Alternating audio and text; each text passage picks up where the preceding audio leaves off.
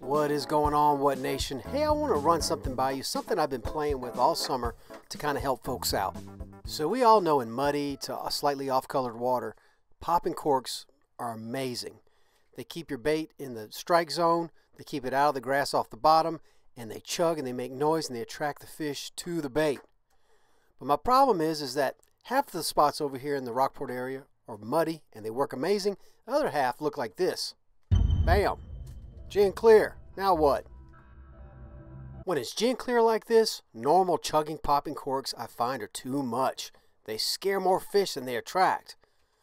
So Damon and I kind of put our heads together last summer and we kind of came up with this idea.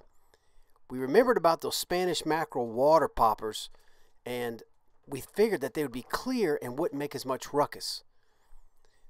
It's working. So what we got here is we don't put water in them. I just put a swivel at the top and a bead at the bottom to kind of stop it. It gives me enough casting weight with a light inshore rig, less than 15-pound test, let's say. This way we can do a more subtle pop that doesn't seem to scare the redfish and the trout away like a normal chugger does when I'm in these clear water situations. It's working. I just thought I'd throw this idea out there and give you all some food for thought. I'm going to keep working on it and see if we can perfect it. If you've used anything similar on the clear flats, comment below and let us know what you're doing.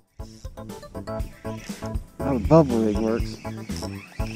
Second fish I hung on it.